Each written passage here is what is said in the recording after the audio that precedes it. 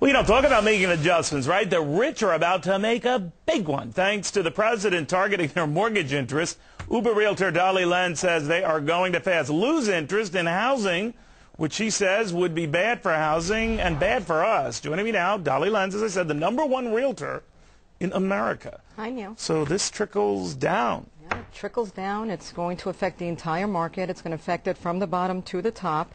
And well, since this was announced, what have you heard or not heard? Well, my phone's ringing off the hook. What is the real estate industry getting together to do about it? What are we going to do? Homeowners are nervous, that they won't be able to afford their homes because they won't be able to buy a new one. They won't be able to do anything. They'll be stuck. So have any of them who were considering purchases or considering making a move said, whoa, whoa, whoa? I had 4 appointments canceled today. Really? 4. And all for that reason? All for that reason, plus the confidence level reason, but it's all related. You have no confidence because of these reasons. Okay, so a group, and we should say, Dolly, she's #1 in the country for a reason. She caters to a pretty select crowd as well, right? This is a crowd, it used to be, it's wider for you, but it used to be the Wall Street, moneyed, yes, bonus crowd. 90%. Fewer of those guys, right? Many fewer. So now they have another reason for angst, right? Exactly. And I had lunch with a doctor today who was tabling everything.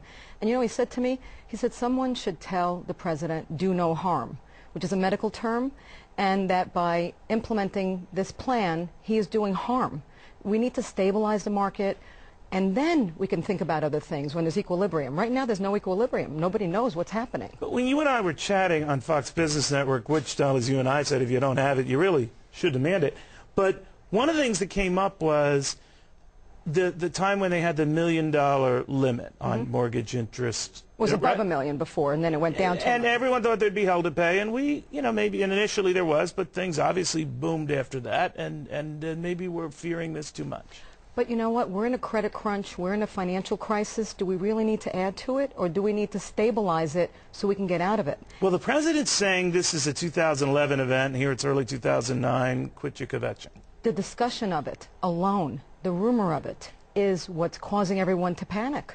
I mean, that's not what we need, is panic. We need stabilization. So the New York market, which is one of the last to fall, is in a kind of a fall now, right? Yeah, it's in the throes of falling. So it was falling, and this pushed it more?